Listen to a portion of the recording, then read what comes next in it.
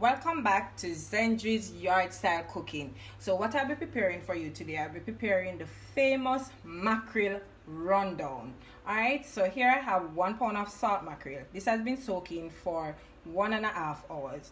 What I'm going to do, I'm going to boil it 5 minutes 2 times. So each time I'm going to boil it for 5 minutes, then I'm going to throw off that water, then I'm going to go back again and boil it for another 5 minutes. And this is just to reduce the salt intake from the salt mackerel.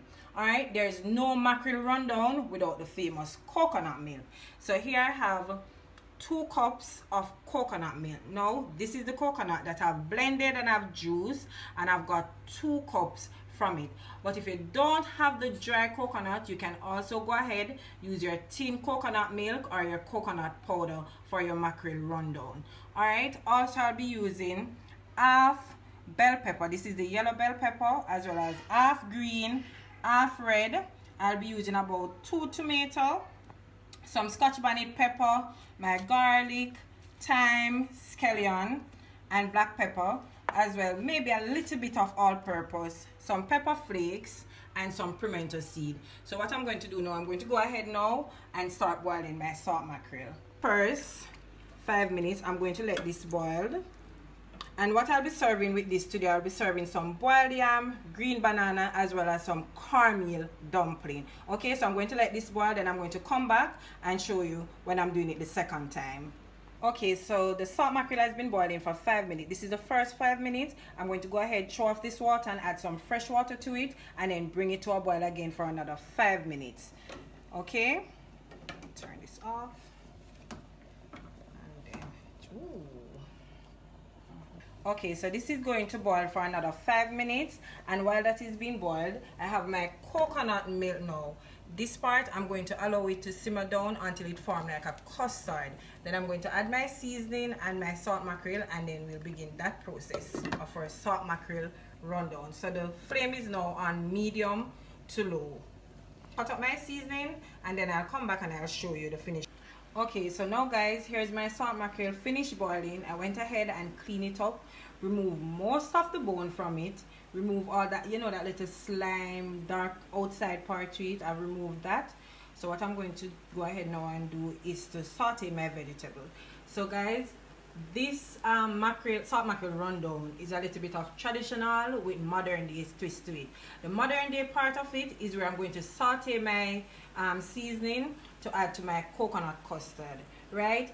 Back then, you know that your grandparents never used to saute anything. They just go ahead, reduce this until it reaches the custard, then they add all the seasoning and the mackerel, and that's when you have your mackerel rundown. But I'm doing it with a little bit of twist. You don't have to do this part, you can just go ahead and add it, but I prefer to do it this way. Alright, so I'm going to add my garlic first, then I'm going to add my thyme. I'm just going to saute this for maybe about 1 minute, not too long. I'm adding my onions, and as you've seen guys, I'm using about ½ teaspoon or 1 teaspoon of olive oil. I'm not using a lot of oil because I don't want it to be too oily. There's already grease in the coconut milk, right? So I'm going to add just a little bit of scotch bonnet pepper to it. Then also my sweet peppers, both red, yellow, and green.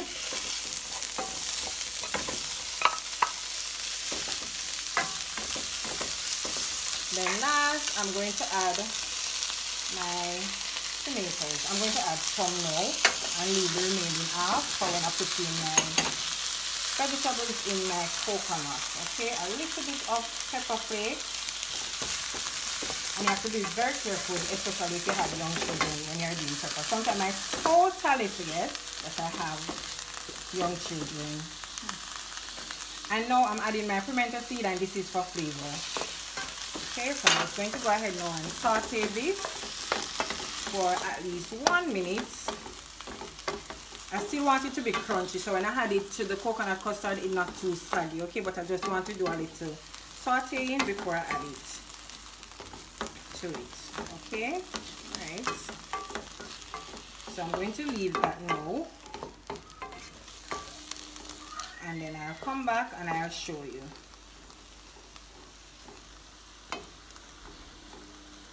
Okay, so my vegetables has been sauteing for 2 minutes, so I'm going to turn off the flame. And also, this is my coconut now reduced to a custard. This is exactly what you're looking for when you're doing your mackerel rundown. What I'm going to do now, add the seasoning to this, also my mackerel, black pepper, and a little bit of all-purpose seasoning. So I'm going to turn this off. I'm just going to switch the pots. I set to stir. Then the next step now, this is where I'm going to add my salt mackerel to it. And normally my grandmother used to use a Dutch pot, but I don't have a Dutch pot, so I'm just going to improvise and use this. And just look at that.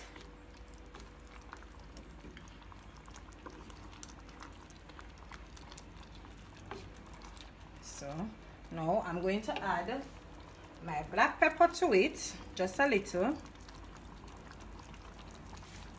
And remember, this part is also optional. You don't have to use any all-purpose seasoning, but I'm just going to add maybe ½ teaspoon to it. Alright. Then I'm going to let this simmer for at least 2 minutes, 2 or 1 minute. Okay, because remember, it's basically cooked. And then once that is done, then I'll come back and I'll show you the finishing product, my salt mackerel rundown. Okay.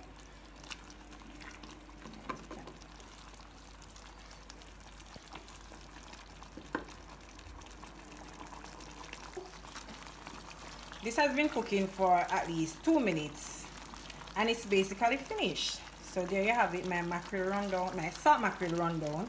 I'm going to go ahead now, plate this with my yam and banana and dumpling and show you guys.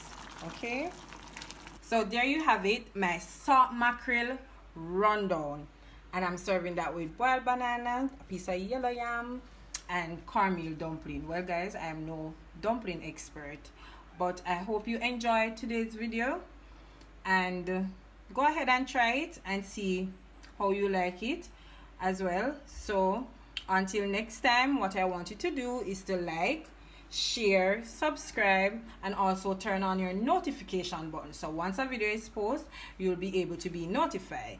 Until I come your way again with something delicious, take care.